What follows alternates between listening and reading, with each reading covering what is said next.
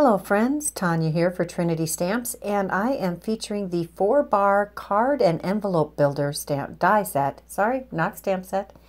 It is a 16-piece die set that creates a envelope that measures 3.8 inches by 5.5 inches, and this meets the USPS size requirements for mailing. 4-bar cards are very fun to create with, and there are 3 nesting layers that have the embossed edge like on many other of our dies, and there are several coordinating or accompanying sentiment and image dies. Here I have die cut all of the pieces from this die set. This is a 5 by 3.5 inch card base. This is the 4-bar card size, and here are how the layers will compare to that size, and they layer beautifully. And I love that beautiful modern embossed detailed edge. Here are all of the rest of the dies that cut out from this die set. We've got hugs and kisses, I love you, a trio of little cute hearts, and an X and an O. All of those dies with the words coordinate and are exactly the same size as the Hugs and Kisses Love Danny stamp set that is releasing at the same time.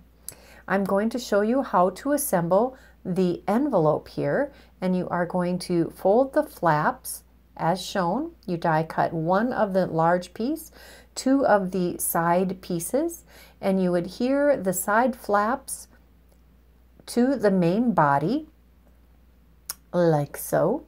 There's one, and you can use liquid glue here like I'm doing here, or you can use double-sided tape. Whatever makes you happy, just make sure it's a good strong tape.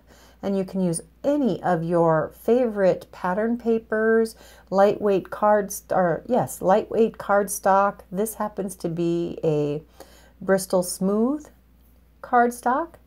You can use whatever you'd like to create your your envelopes. And this is how a 4-bar card fits in here perfectly. I'll let you know that they actually fit a very thick 4-bar card also with lots of layers, because I like to add layers and I like to add embellishments. And here are several examples of projects using the 4-bar card and envelope builder die set.